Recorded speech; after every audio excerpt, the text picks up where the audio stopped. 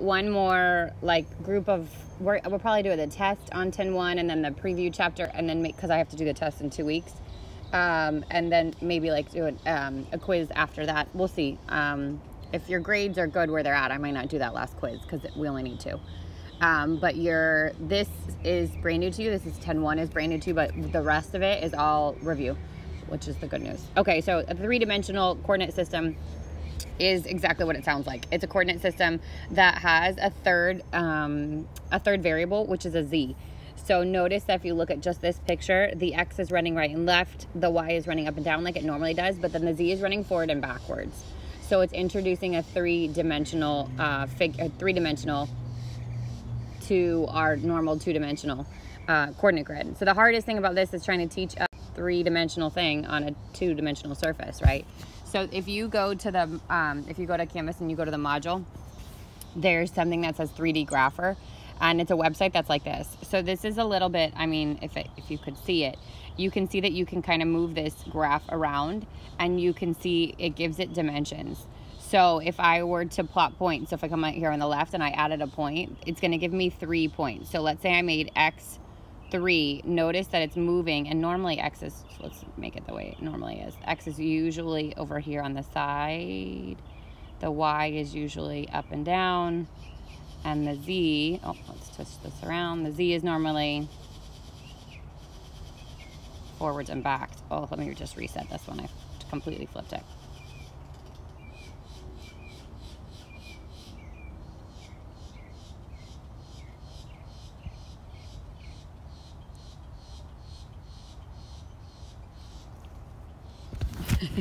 Hang on. Bring it back to normal. Okay, so the x, again, is usually left to right. The y is usually up and down. And notice the plus means like that's the positive part, the negative part. And then the z kind of goes forward and backwards. So if I did that y or the x to be 3, notice it's moving to the right. So the further I move it to the right, it's going to go the higher value of x. If I move it to the left and make it negative, just like it would normally go left or right, that's where it's going. So let me put it back to positive. Let's just go positive 3. Now let's say I wanted to move it up above this coordinate grid. That's my y, so I can move it up. And then if I want to move it forwards or back, that's my z. So if I wanted to move this forward, it looks like it's moving left, but it's actually coming forward over the x or the z line. So like I said, it's kind of hard to teach a 3-dimensional thing on a 2-dimensional surface, but if you could feel like it was coming forward towards you, that's what the z values are going to do. So by definition, a 3-dimensional coordinate system, to graph it, you're going to identify the point in space. So again, you've got that third dimension. The geometry of this 3-dimensional model is actually called solid analytical geometry. So this is where the separation between Pre-Calc Honors Advanced and Pre-Calc Analytical, that's where it gets its name, is they dive a little bit deeper into this stuff. So we're just gonna like kind of scratch the surface. So you can construct a 3D coordinate system by passing z-axis perpendicular to the x and y-axis at the origin. So what we're normally used to, the x and y, take it and draw something from the front to the back of it. The figure below shows the positive portion of each coordinate. So if I moved to the right on the x and I moved up on the y and I moved forward on the z, I'd get this front right quadrant over here. It says taken as pairs, the axis determine 3 coordinate places. And the xy plane would be the plane that you would get from where the x and the y coordinates meet, or the x and the y lines intersect. So this time they actually turned it and rotated it forward because the z is going up and down. The YZ plane is the plane that would contain both y and z, and the XY plane is the plane that would contain both the x and the z. So you don't have to stress about, like, you're not gonna have to draw this out. I will teach you how to plot the points, and then we're gonna talk about how to find midpoint and distance. So the coordinate points planes separate in 3-dimensional coordinate system into 8. They're called octants. So instead of it just being 4 quadrants, it's actually 8 octants. If you could picture like a Rubik's Cube, if you were to divide it through the center on all of the sides, it would divide it into 8 little cubes, right? And they call these octants. So if I were to just look at this, this is octant 1 back here.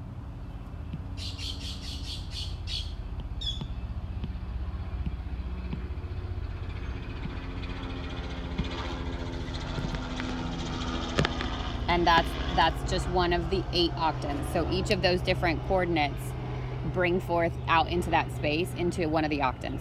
So, I mean, you're not going to have to like know what those octants, where they are. It's not like I'm going to ask you to plot something and then label the octant. It's nothing like that. Just a vocab term that you might see.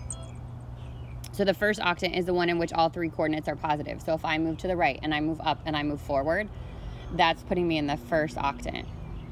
And the point P is the space determined by the ordered triple X, Y, Z. So the the numbers go in that order, X and then Y and then Z. So if you were to look at this example here, this coordinate here would have been made by going to the right on X, so it would have been a positive X. It would have been made by going up on the Z, so it's a positive Z, and forward on the Y, so it's a positive Y. So if you're moving right, up, or forward, it's positive. If you're moving left, back, or down, it's negative. All those would be negative coordinates.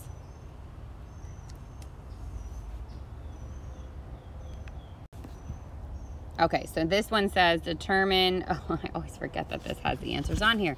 Okay, I don't think yours does, right? This says determine which is the point 2, -3, 3 in the coordinate plane. So if I went 2, this would be my X. And you're saying +2, which means start from the point in the middle. My X-axis is here. Remember, it can move around. So if I wanted to go positive, I'd have to move forward 2 places. That would be the X of a 2. Then you've got Y being -3. The Y is here. If it's positive, you're going to move to the right. If it's negative, you're going to move to the left. 1, 2, 3. There would be a -3. And the last one is if Z is 3. So if Z is up here, positive, now moving up 1, 2, 3. And there's that coordinate point. So you could see 2 different ways. 1, here's the graph, give me the coordinates. 2, here's the coordinates, give me the graph. So if you look at the other examples that are here, like this one is -2, 6, and 2. So the X is -2, which means you went back on this X-axis. The 6 is the Y, so we went 1, 2, 3, 4, 5, 6 to the right. And then the Z is the 2, we went up 2, and that's how you got that point. This coordinate point is 2, 2, -3. So I went forward on the X again, I went right on the Y, and I went down on the Z. And this last one is 1, 4, 0, went to the right, went forward 1, went to the right 4, and didn't go up or down at all. So this would lay on that flat plane.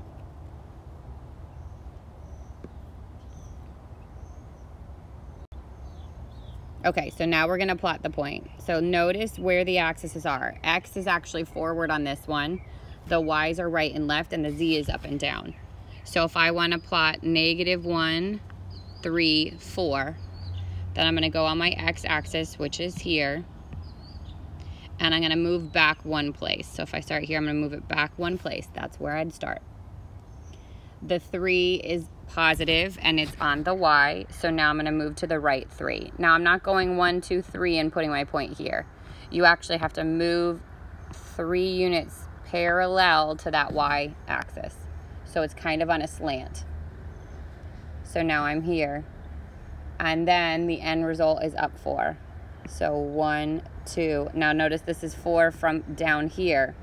So it's 1, 2, 3, 4. And there's -1, 3, 4.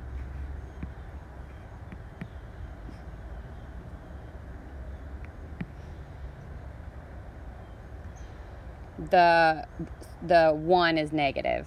So the very first one, I went back.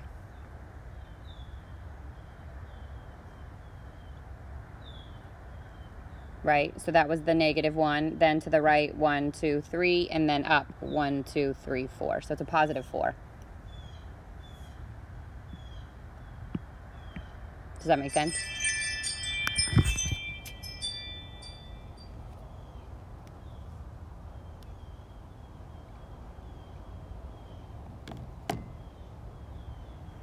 Okay, then D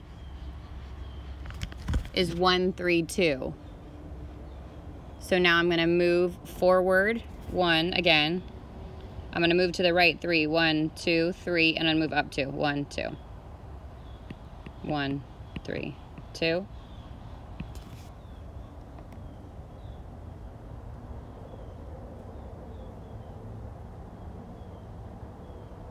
And then the last one is 2, negative 1, 4. So 2, move forward 2. Negative 4 means I'm moving left 1 and up 4. 1, 2, 3, 4. So this was C.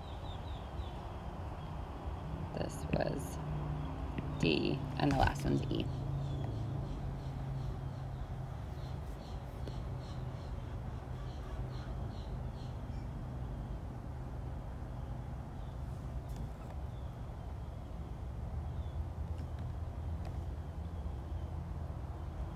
Questions on that one? So I actually think plotting of the points is the hardest part of this lesson because it's a little abstract.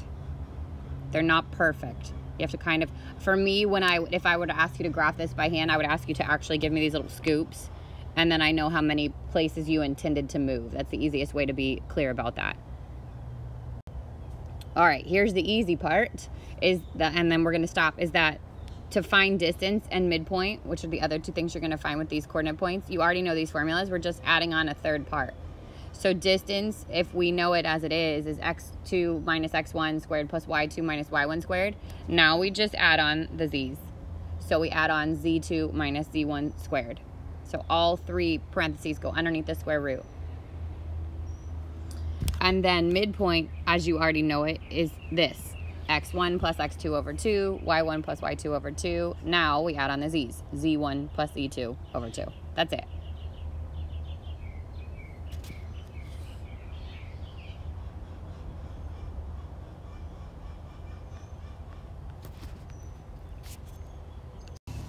All right, so then this one is distance and midpoint. So for the distance, we're going to do the square root of x2 minus x1 squared plus y2 minus y1 squared plus z2 minus z1 squared. Here's my x1, y1, z1, x2, y2, z2. And it doesn't matter which ones are the ones and the twos as long as you're consistent. So I get the square root of 1 minus 0 squared plus 4 minus 1 squared plus negative 2 minus 3 squared, 1 squared plus 3 squared plus negative 5 squared, 1 plus 9 plus 25, 10 plus 25, which is 35. Only breaks down to 7 and 5, so it's going to stay that way. There's the distance between those points. And then the second one is the midpoint. So I'm going to add the two x's. 0 plus 1 over 2. Add the two y's. 1 plus 4 over 2. Add the two z's. 3 plus negative 2 over 2. 1/2, 5 halves, 1/2. And there's your midpoint. Part, sorry, is the equation of a sphere. So we know the equation of a circle, right? X minus h squared plus y minus k squared equals r squared. Now we've got a sphere, just adds, and there's my third variable, which is z minus j. Don't ask me why it goes hkj. Nothing makes sense with those letters, but that's the way it works.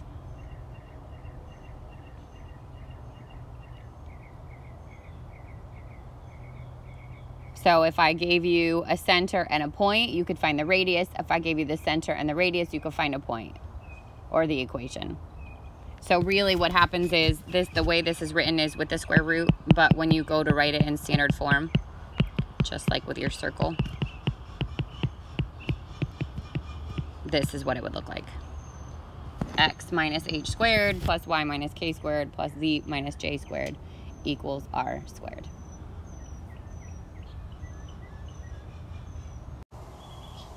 So this is that last equation. If you were to square both sides of it, you would get the standard form, which is x minus h squared plus y minus k squared plus z minus j squared equals r squared, where h, k, j is the center and the radius is r. So if I get a question like this, it says find the standard equation of the sphere with the center. This would be my h, this would be my k, this would be my j, and there's my radius. So x minus 2 squared plus y minus a negative becomes plus 4 squared plus z minus a negative 5 becomes plus 5 squared equals the radius squared, which would be 9. There's the standard equation of the sphere. This last one is find the center and the radius of the sphere given by, now notice this is not in standard form. This is back to our completing the square. So we're going to group the x's together, leave the space for what fills, group the y's together, leave the space, group the z's together, and bump the 10 to the other side. Now take the 4, divide it by 2, that's 2 squared, and it's 4, so I'm going to add that here and also over here. I get x plus 2 squared. Go to the next one. Take the 2, divide it by 2, it's 1, square it, it's 1. Add the 1 here, add the 1 here, y minus 1 this time, squared. And take the z, which is 8, divide it by 2, that's 4. 4 squared is 16, add it here and here. And I get z plus 4 squared equals negative 10 plus 4, that's negative 6, plus 1, that's negative 5, plus 16, that's 11. There's my equation. My center would be negative 2, 1, negative 4, and the radius would be the square root of 11.